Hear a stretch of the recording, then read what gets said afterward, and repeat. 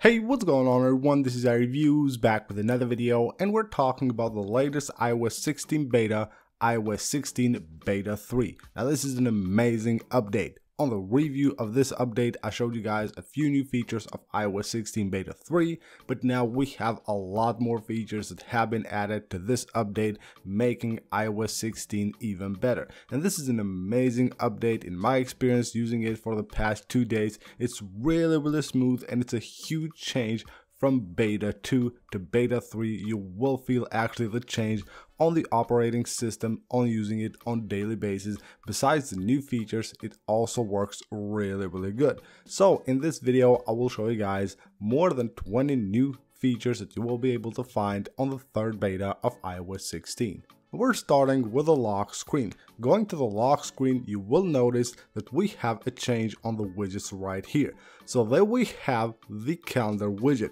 Now it shows you the event, the next event. It only shows the time of the event, but it won't show you the event right here until the device is unlocked. So if I just put my face here and unlock the device, you can see once it's unlocked, now it will show you the event. Another new feature, if you tap right here, let me just unlock it. If you tap on the widget, now it will actually take you to the event and not just open the calendar app. Another change on the lock screen widgets, the battery widget, whichever one you use of the battery widgets, will now show you the charging status. So previously it didn't do this. You can see now it shows whether your device is charging or not, and of course if you remove it, you can see it removes the charging indicator. Now this will work for all of your devices. You know that right here you cannot actually just see the iPhone's battery, you can see also the batteries of other devices, and it will show you the charging status of other devices as well. Now Apple has tweaked the animations a lot with iOS 16 Beta 3 as well. A new animation is for the haptic touch. So when you haptic touch on any icon or anywhere, you will notice a new animation right there, a smoother animation on the icon. There's a new animation as well for the control center. When you bring down the control center, you will see now you have this animation where it kind of fades away the wallpaper, and it shows you the lock screen wallpaper. Now this is actually pretty cool. It actually looks really good, and I really enjoy and like this new animation for the notification center. There's also a new animation for the clock here. When you're using a wallpaper that has that depth look, the clock has a brand new animation which makes it much smoother. And something really cool with iOS 16 Beta 3, the clownfish wallpaper is back on iOS after many years. This was on the original iPhone, it's here with iOS 16 Beta 3. Even though in my opinion the quality is not that great, hopefully it will be better with the next releases. Now you can find it when you go to add a new wallpaper under collections. So just swipe like this, at the end you will find the clownfish wallpaper. Now a lot of people are reporting not getting this wallpaper, a lot of them are getting it.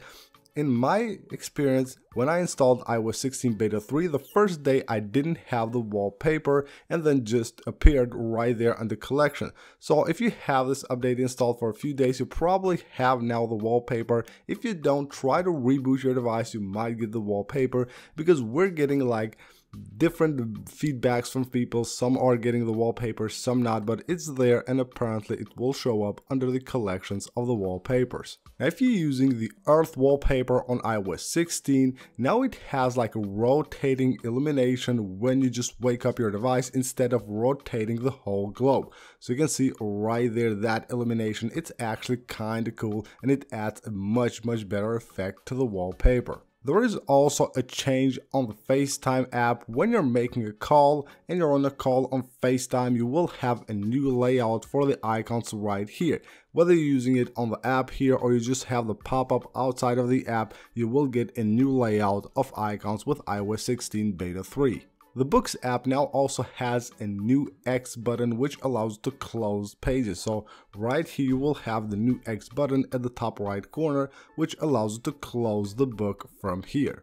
And there is a change with Siri as well. When you're using headphones on your device and you invoke Siri, the sound that Siri makes when it invokes will be much smoother and a bit different from before. On the Health app on iOS 16 Beta 3, when you go to browse right here and you go to Heart, you will have now AFib history. You can tap on there and you will have also some new pictures right here, some new renderings. You will have the AFib history right here with iOS 16 Beta 3.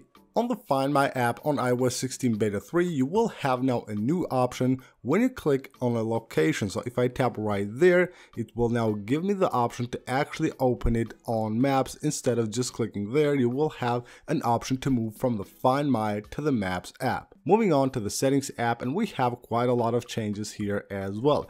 Going under accessibility and right here under spoken content, you will now have a lot more voices. So if you go to voices, you will have a lot here, and you will also have new premium voices that have been added with this update. There's a new splash screen when trying to upgrade iCloud on iOS 16 Beta 3, so this has been redesigned. Of course, you will get all of your options here. You can go ahead and upgrade from here from the Settings app, but now we have a new design.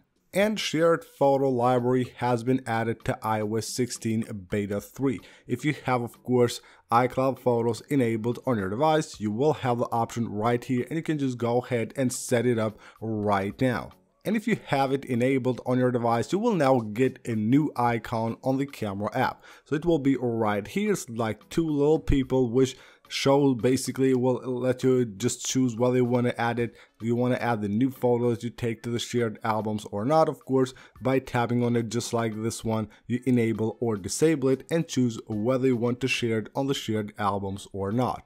Under the updates section, under the general settings, you will have new options right here. If you go to automatic updates, now you will have an option to enable installed security responses and system files. So basically this will let you just install security responses and system files without having to update your device to a newer version. And of course, your device may receive security fixes without receiving a major upgrade. Under the reminder settings, you will find a new option right here, include due today. So if you enable this, you will include both overdue and due today items on the badge count for the Reminders app.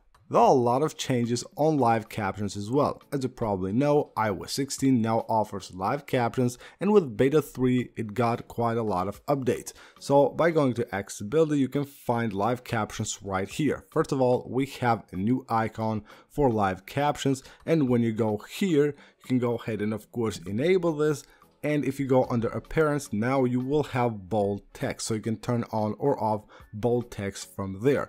Another thing here, idle opacity has been added with iOS 16 Beta 3, so you will have the slider right here. And you will find also new changes here. So if you go and just enable basically the controller right here that we have for live captions, it now says listening. So it doesn't say wait anymore, it says listening. And you can just go ahead and of course close this, minimize this. If you want to use live captions, you can just go ahead and move it around just like you would do with assistive touch.